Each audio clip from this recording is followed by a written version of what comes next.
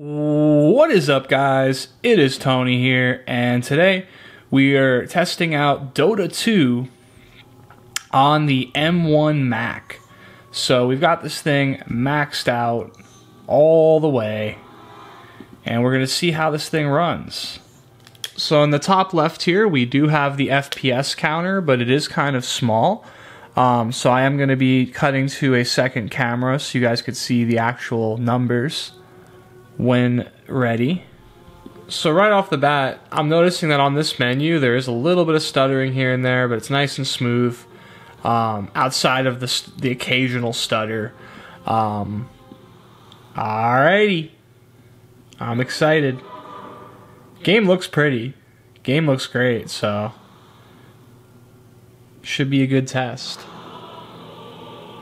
Everything's running nice and smooth. Looks great on the Retina display. And unsurprisingly, it's running great. Oh, I gotta move. It's one of those games, so let me click on the map. What am I doing? Don't mind me. But, that being said, looking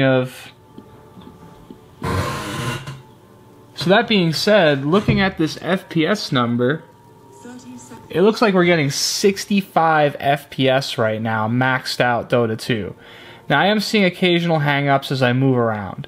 As I move around, we drop to 55 FPS. So I'm going to go ahead and pull that in on the secondary camera. So you can see 67 FPS, dropping down occasionally to like 54 or so. Pretty insane.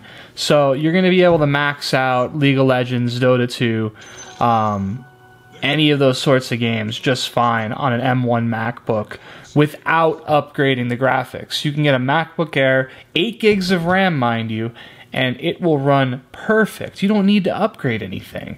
There's no need to get 8 gigs of RAM. If you have 8 gigs of RAM, it's probably because you're running multi-display and you want to have multiple apps open. But running the game on its own, enjoying it how it's meant to be, this runs beautifully.